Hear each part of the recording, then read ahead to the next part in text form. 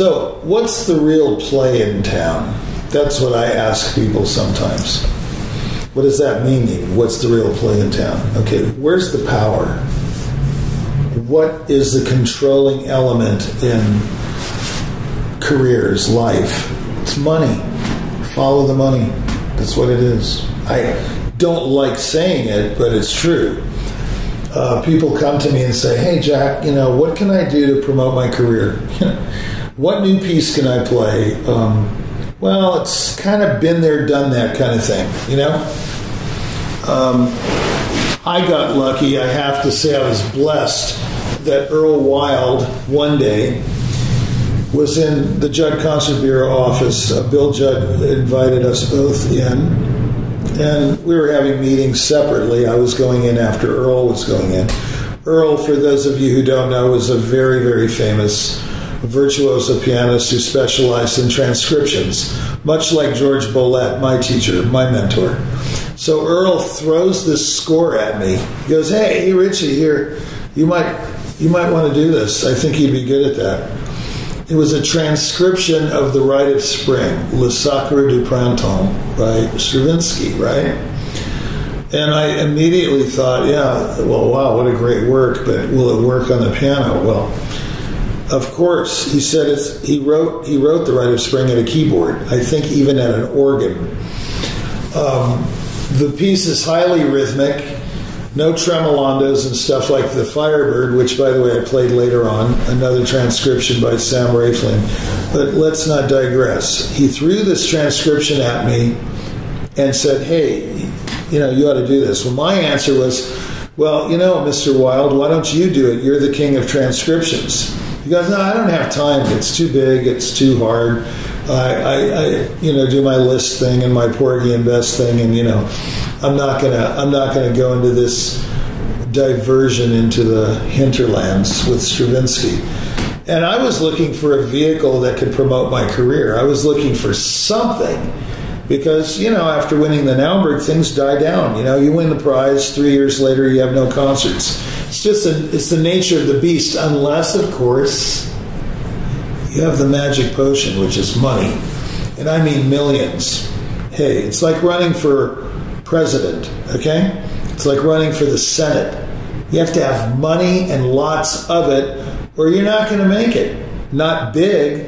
You might have a mild to fair to middling career, but you're not going to have a big one like, a Yo-Yo Ma, Lang Lang, Joshua Bell type career, or Horowitz, or to go back in time, a Horowitz, Heifetz, Milstein, Oistrakh type career requires funding. Now, why does it require funding?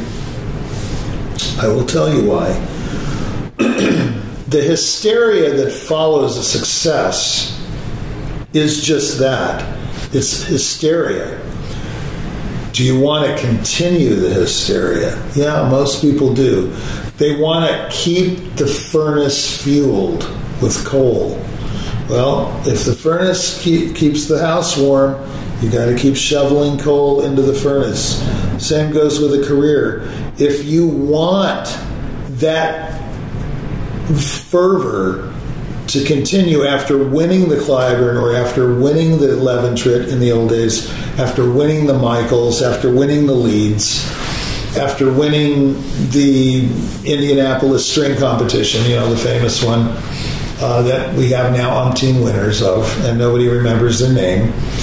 It's money that keeps you in front of the footlights, okay? They keep you in the limelight.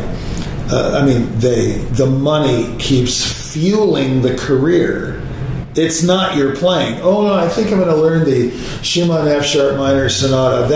Nobody plays that piece. Yeah, I think I'm going to be the first Belgian to ever play the Paganini Caprices upside down. Sorry, it's not going to work. It's just not going to work. It's been done too many times. Now, I don't know of a Belgian artist that has played the Paganini Caprices upside down, but I do know a violinist that plays from a trapeze and from the silks, and sometimes upside down. She plays Sardis upside down.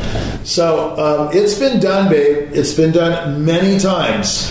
What's going to keep your name, I don't care what it is, Oscar Mayer, McDonald's, Burger King, or Lang Lang.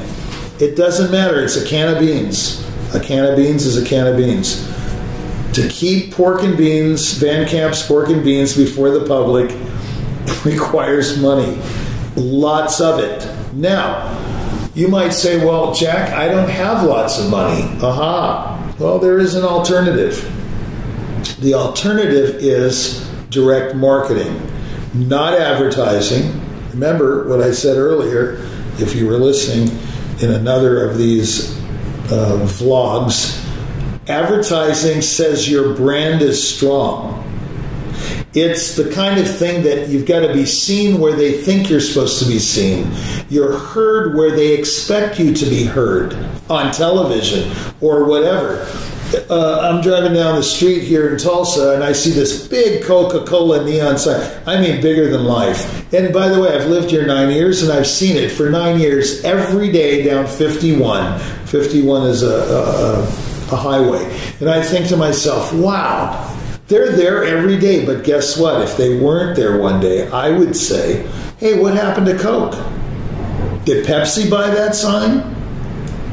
Did RC Cola buy it? I don't even know if RC Cola still exists. Oh, yeah, it does now.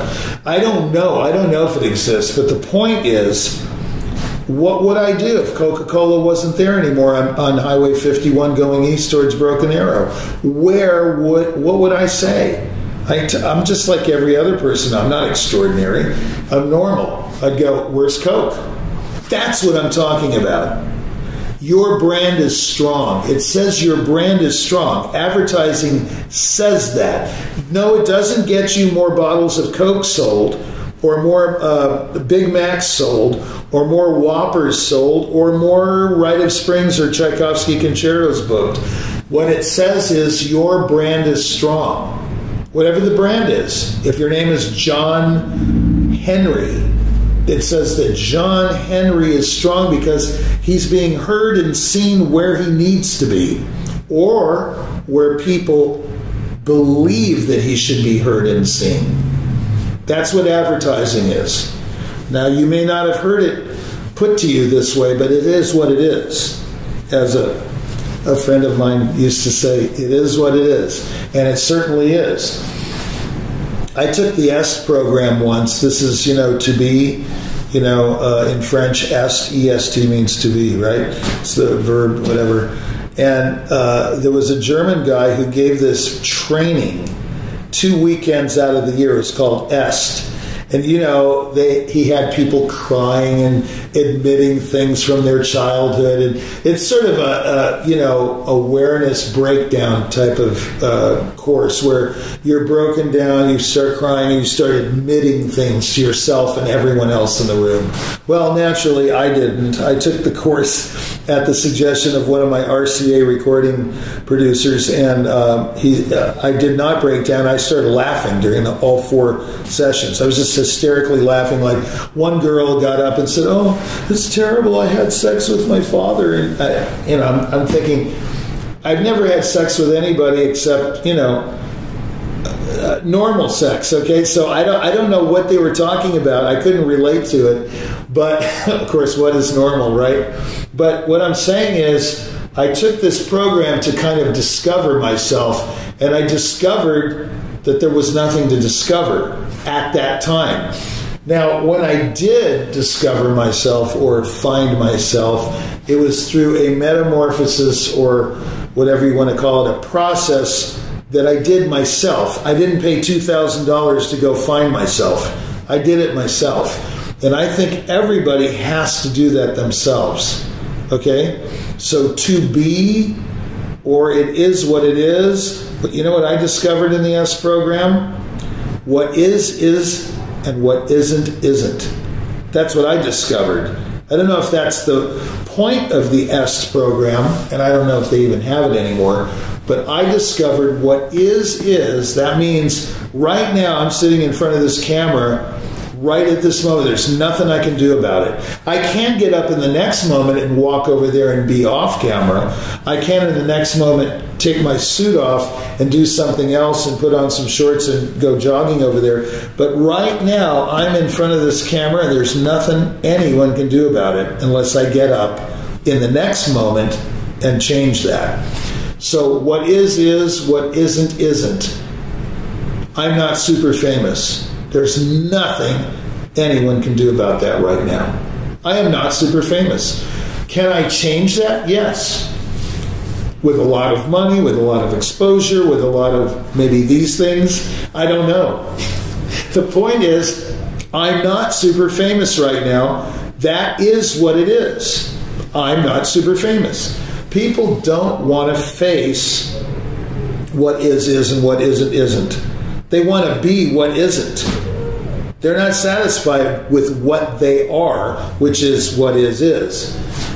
I don't understand that. But in a way, I can understand it because I've always wanted to be things that I'm not. But I'm getting to the point where I'm kind of satisfied with what I've done and what I am. And so that's what we're at, where we're at here when we talk about realize what you are, or your limitations, if you would like, or your strengths. Realize your strengths. Realize your weaknesses, and maybe build from that point up. Take a weakness and make it into a strength. I hope you don't take a strength and put it into a weakness. That would not be so good. But anyway, that's basically what we're talking about here. Realize what is, and don't try to change it drastically. You can change it, but not immediately.